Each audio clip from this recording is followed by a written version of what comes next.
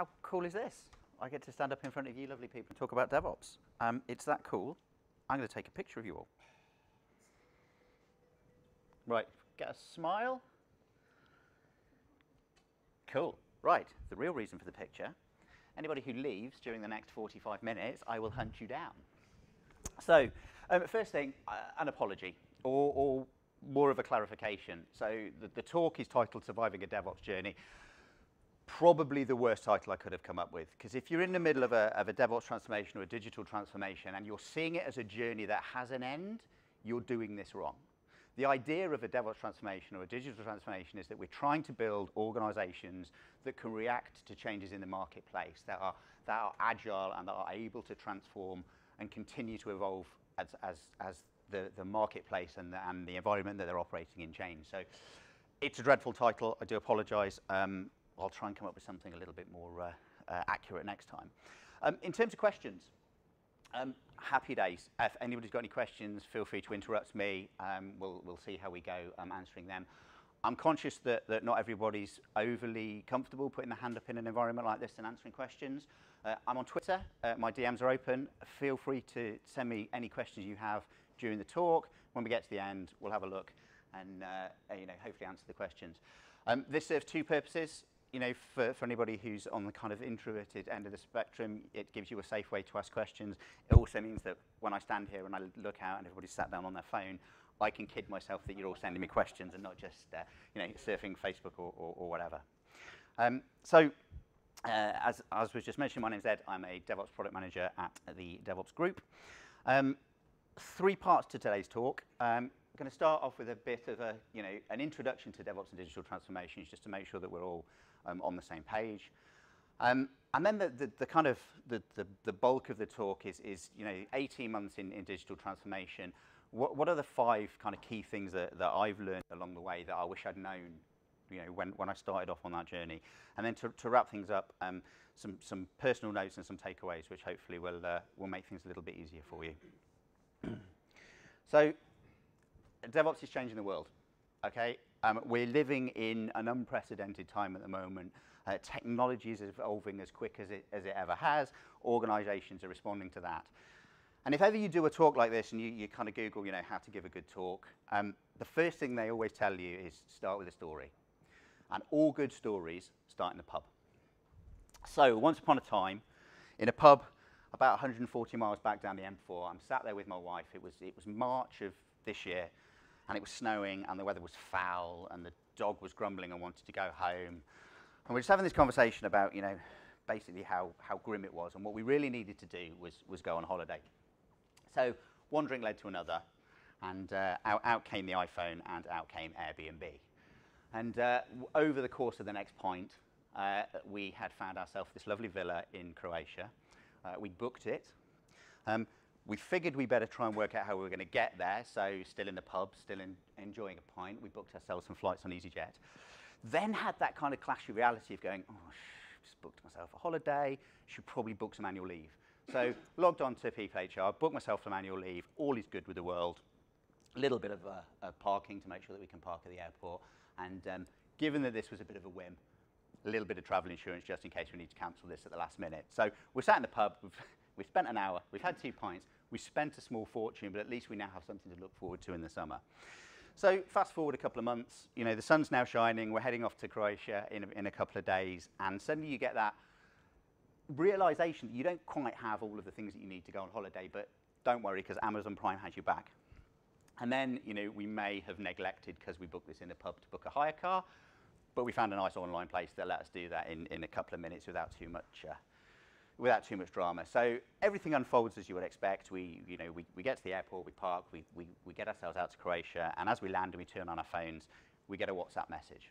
So booked through Airbnb, brilliant host on Airbnb. I would share her details and the villa, but frankly, I don't want anybody else to know about it. But we get a WhatsApp message from her, which basically said, don't worry about waiting until 4 o'clock to check in. Come straight across the island now. You can check in when you're ready, but before you come, you probably want to go to the supermarket first, otherwise you're going to come all the way to the villa and then go basically all the way back to the airport. My knowledge of Trogir is not that good, so I have no idea either where the villa is or where the supermarket is, but not to worry, because Waze has your back. So we get to the supermarket, we do our shopping, we pay on Wednesday because frankly, why would you go and change money before you go on holiday these days? And by this point, we've been traveling for about 12 hours. The kids are getting a little bit grumpy, but somebody packed the Amazon Fire TV stick and remembered the password for Netflix.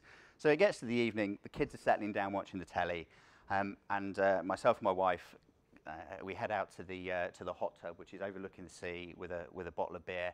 And this cunning notice that actually this hot tub has Bluetooth speakers embedded in it. So quick Google to find the model of the hot tub, to download the instructions, to figure out how to connect your iPhone to it. And we can sit in the hot tub looking out over the sea, listening to Spotify. Life feels pretty good at this moment. And we spent a week in Croatia. We went to a lot of restaurants. We ate out a lot. And when we did, it was TripAdvisor that told us whether or not it was a half-decent place for us to try or whether we should avoid it. And when I got tired of driving, because frankly, it is a wonderful country, but the driving does leave a little bit to be desired, we used Uber to get around. So for anybody who says that DevOps is not changing the world, the view from my hot tub following a cold, wet March evening in Cardiff would beg to differ. So the world is changing. DevOps is changing the world. But what actually is DevOps? So we have a definition that we use, as I think most consultancies do. So when we talk about DevOps, we talk about a set of patterns and practices and behavior that are correlated with high-performing IT teams. It's a bit wordy. So what does it really mean? So DevOps is the way that as organizations delivering products and services, we are able to deliver with both speed and stability. All of the evidence now tells us that these two things are no longer a trade-off. The slow and safe model of delivering software into production is behind us, and we're operating in a different world. So we can expand on that a little bit, and we can talk about DevOps. It's the art and science of high-performance IT. And what I really like about this definition is we talk about the science of DevOps. That, you know, this is a technology-led initiative, but it's also an art. We're dealing with people. There's lots of cultural elements to this, and we don't have all the answers. This is a constantly evolving discipline. So for me, this really sings to what DevOps really is. And the purpose of this introduction is really to get us to the point where we understand that organizations need to change. And it was John Cotter who I think summed this up probably the best when he talked about how the hierarchical structures and organizational process we've used for decades to run and improve our enterprises are no longer up to the task of winning in this fast-moving world. If you have an organization or you work for an organization that's still working in the same way that you worked 10 or 15 years ago, and you're trying to compete with young, fast-moving upstart companies that don't carry that legacy of technical and organizational debt, then you're not going to succeed. And this probably is not limited to those industries that you might traditionally expect are being disrupted. There was a report that came out of IDC, I think earlier this year, where they started to try and map which industries were being disrupted by which organizations. And I love this slide, and our marketing team lose their minds a little bit when you put it up, because they go, nobody's going to be able to read it. You know, people at the back can't read the slide. That's kind of the point. There's so many companies and organizations disrupting so many markets that actually you can't get it legibly onto a slide. And this really is the tip of the iceberg. So what do we do about it now? So the answer to surviving this level of disruption is DevOps. And there's lots of organizations now talking about digital transformations. And I've been lucky, I think, to have been involved in one for the last 18 months. And over the next kind of 30 minutes or so, hopefully we'll go through sort of 5 things that I wish I'd known.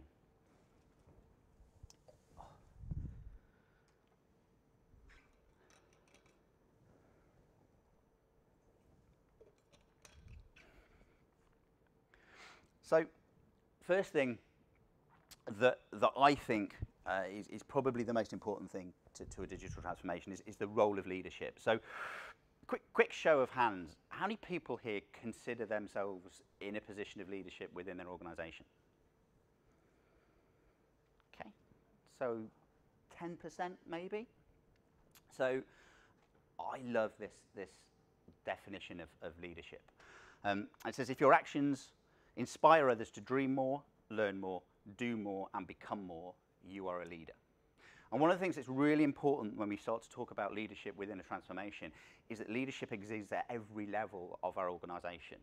So it's not defined by our org chart. It's defined by this statement, by the way that we're interacting with our colleagues and the teams around us. But why is leadership so important? So for anybody who's had the misfortune to hear me speak before, I'm a big fan of DORA and the State of DevOps report and the research that comes out of the US every year and talks about how DevOps is affecting the industry. And they give us this diagram once a year which maps out the things that drive high-performance IT and organizational performance. And the one that I just wanted to shine a light on, quite literally, is transformational leadership. So what this actually shows us is that we know that DevOps as a set of patterns and practices is reliant on lean product management and its lean management and technical practices around continuous delivery and continuous integration. But what's really interesting is we can't have any of those things without transformational leadership. It really is the thing that underpins digital transformation and high organizational performance. So it's important, but when we talk about leadership, what do we actually mean? So I think if we're going to talk about leadership, we need to talk about, what is the foundations of good leadership. And for me, this comes down to two things. This comes down to courage. And it was Brené Brown who I think summed this up really well. And she talks about, when in this day and age, if we're going into work in these organizations that are being transformed, and to use her words, not mine, you are going to get your ass kicked. It's not a case of if, it's a case of when. This is hard, you're going to get knocked down. Courage is going into a situation knowing you're going to get your ass kicked, but you will get back up and keep moving forward and take that team with you. And humility, I think, goes hand in hand with that. So we're operating in a complex world. Traditional command and control management really doesn't cut it. We need humility in our leaders. We need leaders who accept and acknowledge that they don't have all of the answers and are prepared to push the decision making to the people with the most information. So as a leader, you need to be able to put your hand up and say, I do not know, but we'll figure this stuff out. So if we take humility and courage, there are 5 pillars of transformational leadership, which came out of some research which was conducted in 2004, and I think they're as applicable today as they were when they first came out. So the first one here is intellectual stimulation. So this encourages people to see changing environments as opportunities for growth and development. So what we're really talking about here is we're talking about promoting that growth mindset in the people that we work with. The second one is vision. So a leader should have a clear vision of where that organization or team is heading. And I think that's a really important distinction, and we'll keep coming back to that idea. Personal recognition praises and acknowledges the achievement of goals. I think we've all sat in those meetings before where that manager, to differentiate from leader, has taken credit for the decisions that you made or the work that you did or the direction that you helped to shape. Transformational leadership is not about that. It's about offering personal recognition where it's deserved. And inspirational communication. So transformational leadership is about being able to communicate with our teams and take them on that journey with us. And finally, supportive leadership. That's Ian from ASOS, if anybody wants to make him feel really bad for interrupting my time. and finally, supportive leadership. So these are leaders that demonstrate care and consideration of the followers' needs and feelings. So really caring about the people that are in your team and helping them to bring their whole selves to work. We're asking people to operate in a really difficult environment when we take them on these transformation journeys. So how do we make that safe and make it, be supportive of them? And I think if you take those 5 pillars and you have a foundation of humility and courage, you have transformational leadership. So that's all right in theory, but what does it actually look like in practice? So I thought, for me, at a Windows-centric conference, if you're going to talk about leadership, there's probably only one person that I could think of to talk about. So for anybody who doesn't know who this is, so Satya is the CEO of Microsoft. He's been in post for a few years now, and I think it's fair to say has revolutionized the organization. And I say that as somebody who started out back in the day as a kind of classic ASP VB6 guy in the not-so-good days when Microsoft was certainly not the cool tech giant to be pinning your colors to. So is anybody here familiar with a project that came out of Microsoft called TAY? Yeah, couple of hands.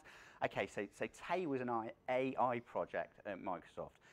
And the idea behind Tay was that it was to improve human and computer interaction by providing a way for computers to interact in a human-like way. It was a really, really interesting project. It was actually a bot. The mistake that I think Microsoft probably made was the data that they were using to train this AI bot was Twitter, which is pretty much the cesspit of humanity in terms of, you know, moderate views and such like. So basically, Tay was launched, and within 16 hours was quickly taken offline as it turned into a racist, homophobic bigot. But what you need to do, I think, when we talk about the story, which is quite funny, unless you happen to have been the product manager behind Tay, or one of the developers working on that team who, you know, you've not just hit the front page of Reddit, you've not just been Slashdot, but you're now New York Times, BBC, Guardian. You know, this is not just the Reg having a bit of a snidey dig at the fact that you've kind of cocked up. This is front page news. So you're kind of going into work the next day and thinking, you know, writing could be on the wall. You know, wonder if Oracle are hiring. And you get into work the next day and you have an email in your inbox that says this. It says, keep pushing and know that I am with you. The key is to keep learning and improving. That is transformational leadership. That is a CEO who has the back of his teams.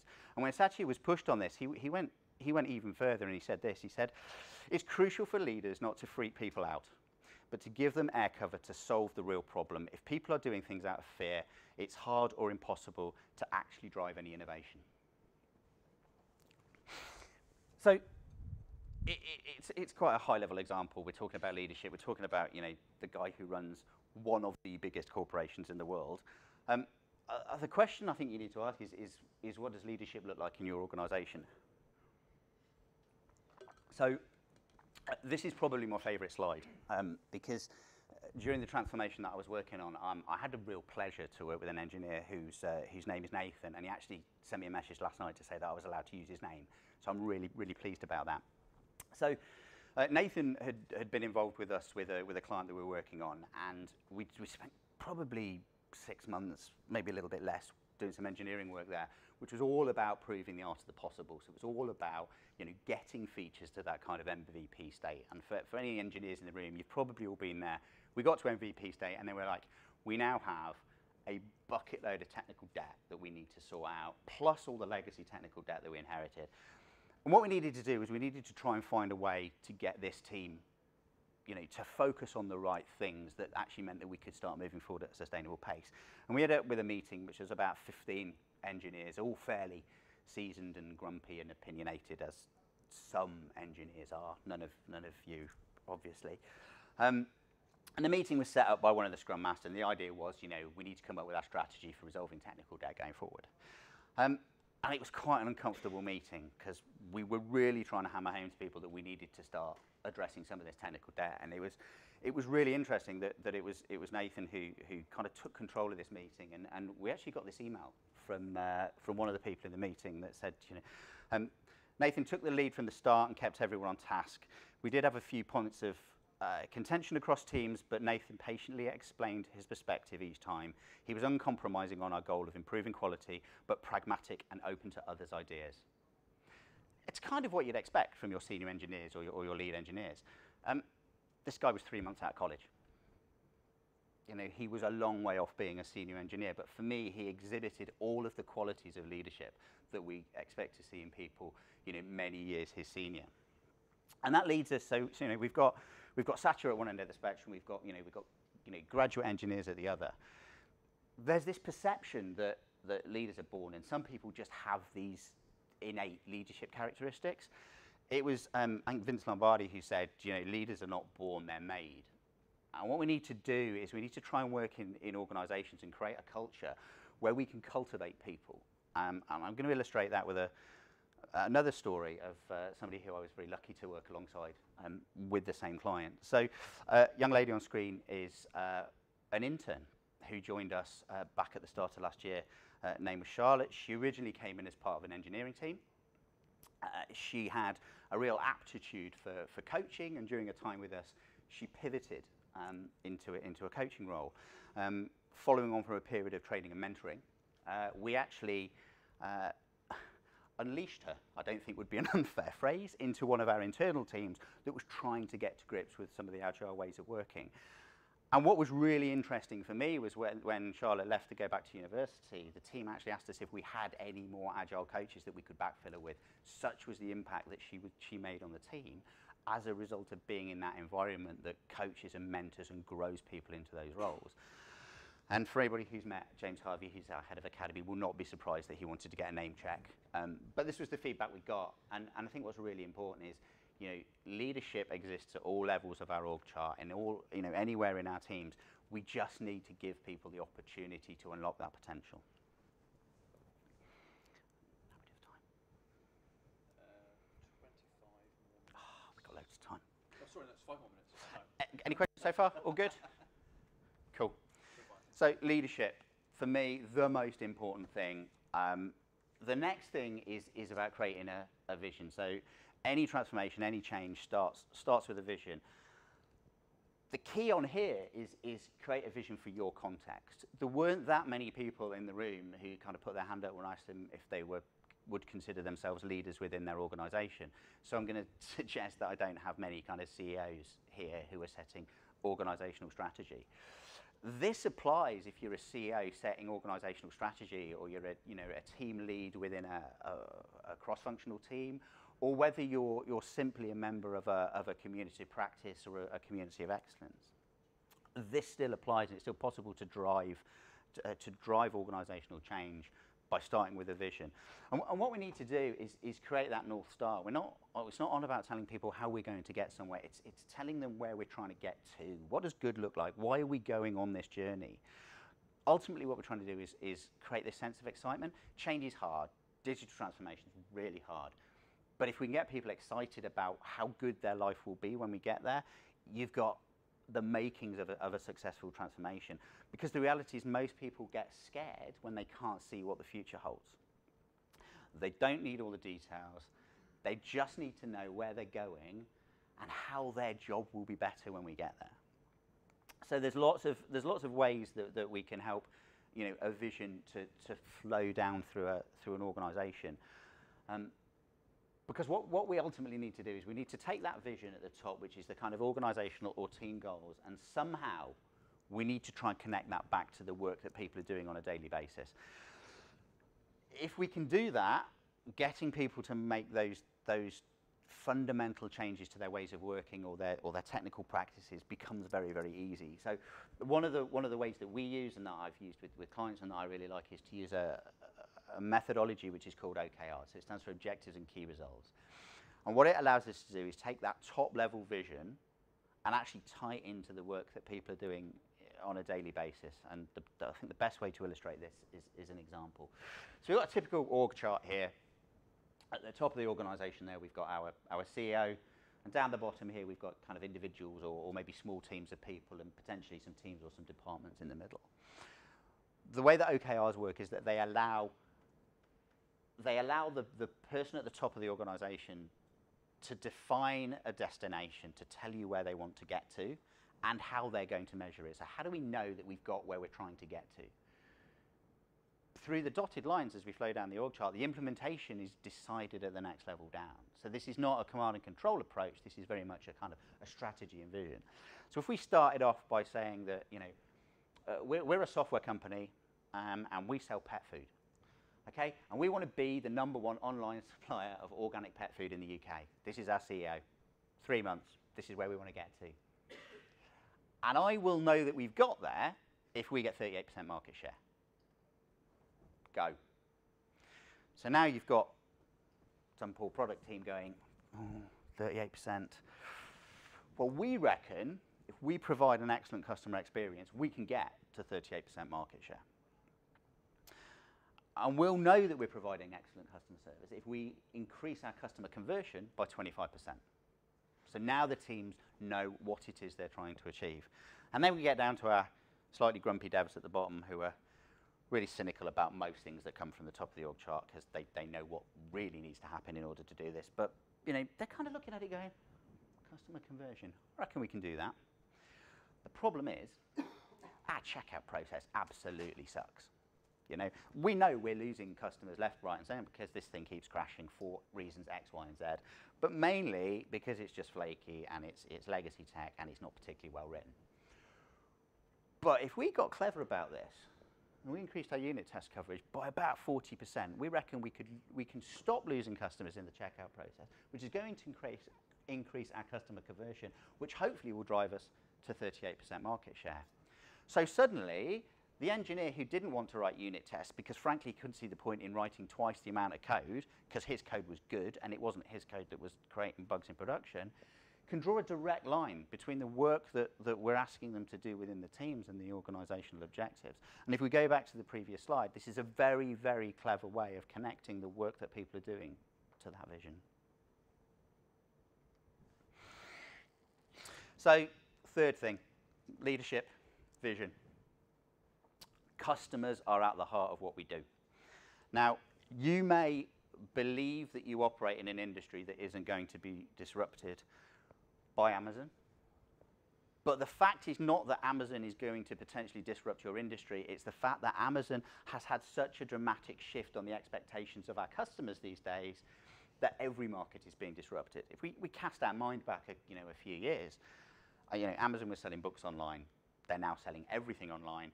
I can now get pretty much anything I want tomorrow. If I'm lucky and I live in a big enough city, I can get most of the things I want today using Amazon Prime Now. The customers who are used to using Amazon Prime and Amazon Prime Now are not going to see that it is reasonable for their mortgage application to take 8 weeks. Or their online booking system for their GP to be something that I can only do on the phone after 8:30 in the morning where I keep hitting redial. The level of expectation in organizations and in industries now is so divorced from what the customers actually expect and are becoming used to that these industries are now ripe for disruption. And the best example I've seen comes from a customer, before I say, anybody work in insurance? Okay, sorry. So typically insurance, not the most customer-focused industry in the world. Historically, it's kind of a thing that we have to buy. Great story which came out of the US. Okay, so a US insurance company called Lemonade, highly focused on customer experience, selling what is essentially a thing that nobody wants to buy. And the story they tell is of a chap called Brandon, who, for whatever reason, needed to put in an insurance claim for a jacket, so for a parka that had become lost, damaged, stolen. Lemonade went through the usual insurance company process. They reviewed his insurance claim, cross-referenced it with the policy to make sure that this item was covered by the policy, ran 18 anti-fraud algorithms on it to make sure that there was nothing untoward going on. Brandon was a good guy, everything was above board, they approved the claim. And because they are customer-focused, customer-centric, they sent wiring instructions to the bank. I'm just going to leave that for a second. 3 seconds after he submitted the claim, the money was in his bank. So if you can explain to me why I still have to fax things to my insurance company, God only knows. But if customers are used to this level of experience, what are they expecting from your company in your industry? So the problem that we've got in IT is we're not used to listening to our customers because traditionally we've been kept as far away from our customers as we can possibly be. And one of the reasons was because the way that our organizations have typically been organized has been along the lines of something at the top where we have the business on the far left and we have a customer on the far right. And in order to get something into the hands of our customer, we go through this kind of theater of the idea gets to the PMO team who kind of spin up a project, and then we get some BAs to flesh out what we need to do, and then we pass it off to some architects who tell us what from their ivory tower they think we need to build to meet the need, which then gets passed to the devs who kind of have a bit of a laugh and say, no, that's not going to work. So we get a bit of backwards and forwards between architecture and devs, and the devs build some things, and the DBAs do some DBA thing, and the QA team test it and send it back to the devs, because frankly, we've never got very good at building stuff right the first time. And we send it back and say, no, our code's fine, you're testing it wrong. And they send it back and go, no, it really isn't working. And months have gone by, but it doesn't matter, because here, we're doing Scrum. We're agile as you like. We've got 2-week Scrums, we're turning this stuff around really quickly, and we're going to send it back to that QA team. And eventually, they kind of roll their eyes a bit and go, well, we need to get this thing into production, because we've been going for about 9 months by now. So we throw it over to service delivery, and we go off and have a launch party, because we're all good. And service delivery figure out how we're actually going to get this thing into production, and then we throw it over to the poor ops team, and everybody goes to the pub while these people try and work out how to make this thing actually run in production. And finally, the customer who wanted something 24 months earlier gets the thing that they no longer need or want. Because we've spent so long handing work backwards and forwards between these silo teams, is it any wonder that the devs now have no real idea what the customers want when they're so far removed from them? So when we talk about DevOps, one of the things that we look to do is we look to build what we're calling cross-functional teams, where we're optimized for flow, where we're taking a very small idea, and we're letting a product owner prioritize that on their backlog. And then, through some form of agile delivery methodology, we have a cross-functional delivery team that takes a selection of people from that above model, iterates really, really quickly, develops something of value, and gets it to the hands of our customer as quickly as they possibly can. So I was at a conference earlier in the week. Anybody here using Scrum, Agile? How many people got definitions of done? How many people's definition of done is working software in the hands of our customers doing something valuable? So 2, maybe 3 people. That's the only definition of done that matters. So what we're trying to do is we're trying to get the people who are responsible for the work, the people who understand, so the people who deliver the work to understand what it is that the customers really want. And we do that by reducing handovers between teams, by removing the queues of work that kill the flow of work through organizations, by working in the smallest possible batch size we can to deliver value. And by doing this, we improve our cycle time. So we go from 6, 12, 18, 24-month cycle time to something much, much, much, much shorter, which allows us to make really, really good decisions on what matters for our customers. So it gives us a kind of an organization model which typically looks something like this. So quick show of hands, who here identifies as a dev? Yeah. And most of the rest of you identify as ops people? Yeah. Looking at this going, you, typical dev, doesn't have a clue what you're talking about. It's not like that in my world. I'm building out infrastructure. I'm building out monitoring platforms. It's not the same. So what about if we do this? And we have a customer service desk and a triage team to kind of deal with incoming issues from our customers. And under that, we've got our cross-functional delivery teams who are delivering to the business's customer. But all of the people who sit in that traditional ops world are delivering in cross-functional teams products which are consumed by the delivery teams. So you still have a customer. The way that you work is exactly the same as those people who are interfacing with the public customer. You're understanding what their needs are. You're working out how best to deliver it. And you're doing it quickly and iteratively so that you can get feedback from them. So this idea that we work in an infrastructure team where we build out environments, if we start to think about that as a team who build an environment product which is consumed by our delivery teams, the model that we talk about on the previous page works. And that allows these teams to be more agile and more iterative and to consume new technologies more quickly. And the end result of this is working software in the hands of our customers delivering value sooner.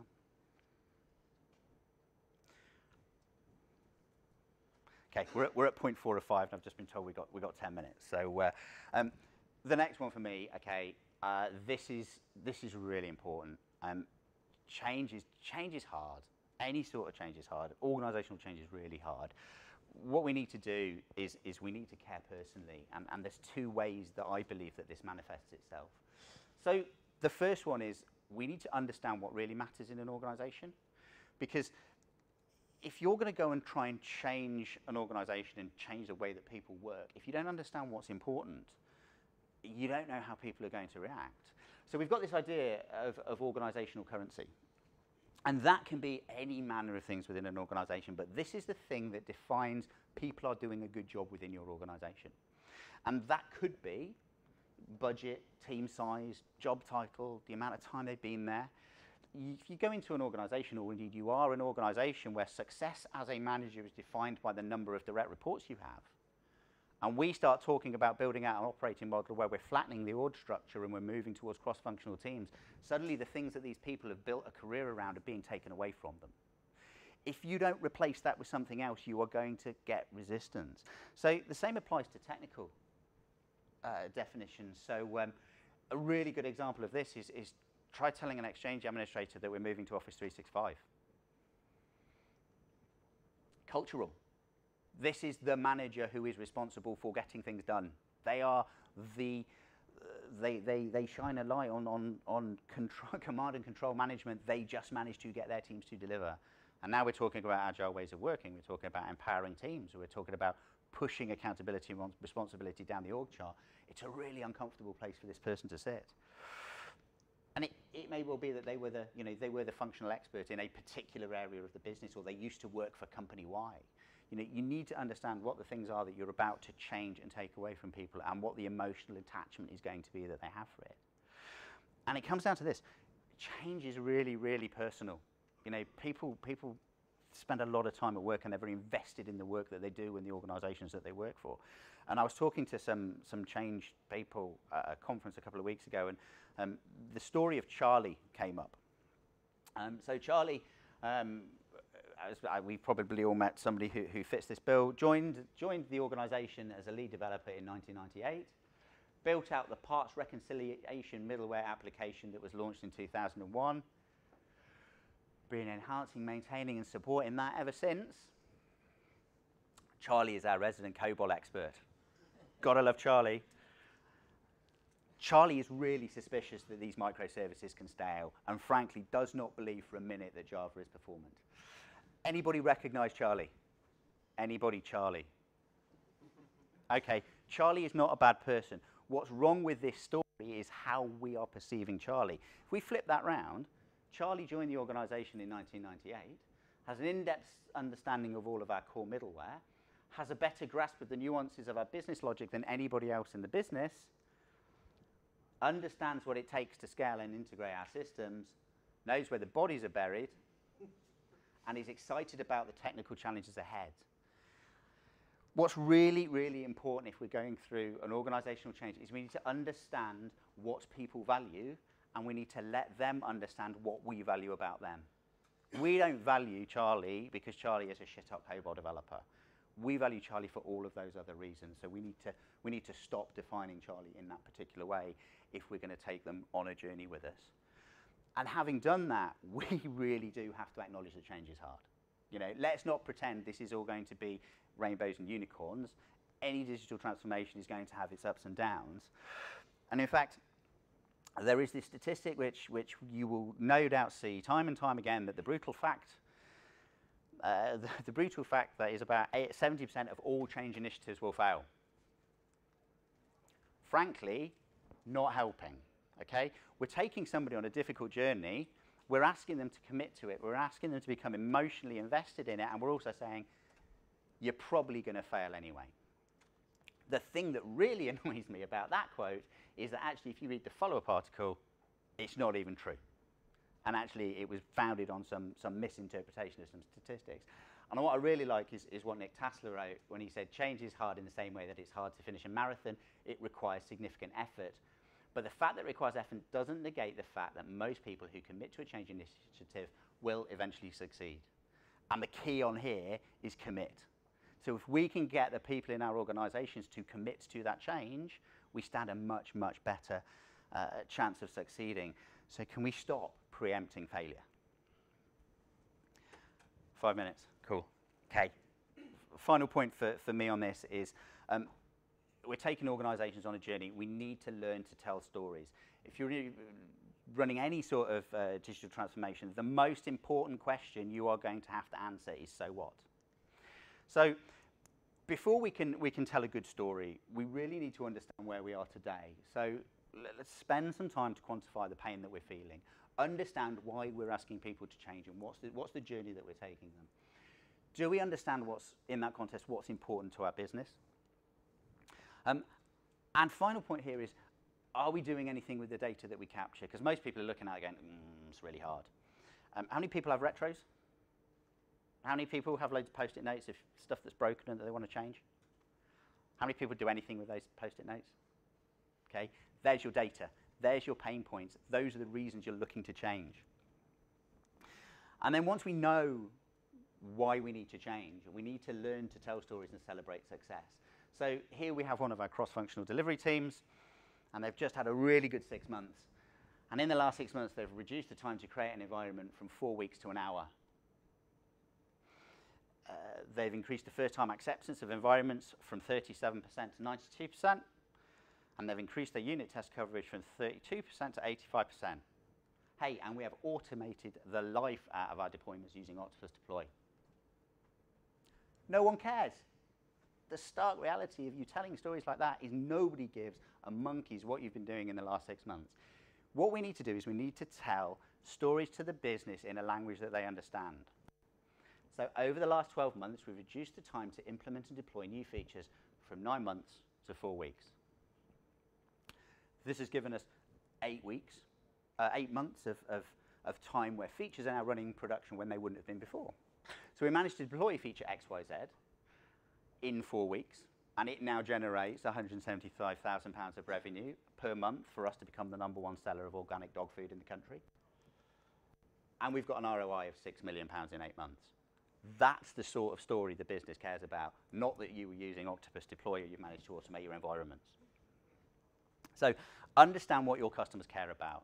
And if you're in a product team, that customer is the end customer of the organization. If you're talking about one of these platforms, what do your product teams care about? They probably don't care about tooling and technology. They care about how quickly they can get their test environments and how quickly their regression packs run. So I'm getting the eye. So in summary, my top 5 takeaways. Leadership matters, and leadership exists at every level within an organization, not just defined by your hierarchy. Start with a vision and use that vision to connect the people to the work that they're doing on a daily basis. Understand what matters to your customers, be those internal or external. Care personally about the people that we're taking on this journey, and learn to tell stories. And those stories may be stories to peer teams of yours about the successes or failures that you've had. Let other people learn from your failures. We talk about the comms model of DevOps, about sharing. We need to share the pain as well as just the success. And finally, I promise this is the last bit. So the personal bit, change is hard. I sat down with the same bunch of change people where we were talking about Charlie and asked people how they were finding transformation. And it was kind of depressing. It was challenging. It was lonely. It was exhausting. It was uncertain. It was frightening. It was stressful. And it kind of left us going, well, you know, what can you do about it? So don't think that you're on your own and that nobody else is doing this stuff. DevOps as a movement is standing on the shoulders of giants. And there's a whole host of resources out there if you just know where to look. So find a community, speak to the community. I have an Amazon reading list which just has a whole load of books and resources that you may or may not find useful. And if you're going on a transformation journey, whether you're the CEO of an organization or a team leader or a junior dev, and if you get that, I don't know if I can do this, imposter syndrome, sneaking in, this was my favorite tweet of recent times. So I think this really does speak to anybody who's involved in transformation. So Brad Stulberg is a sports psychologist, works with a number of high-performing teams, and he put this out when talking about imposter syndrome. A fraud is something that just about everyone feels at some point. There are 2 primary ways to shed this feeling. If you aren't acting authentically, start acting authentically. So those transformational leadership skills that we talked about earlier, start embracing those in your days of working. And finally, remind yourself that no one has all of their shit together. That's just part of being human. Thank you.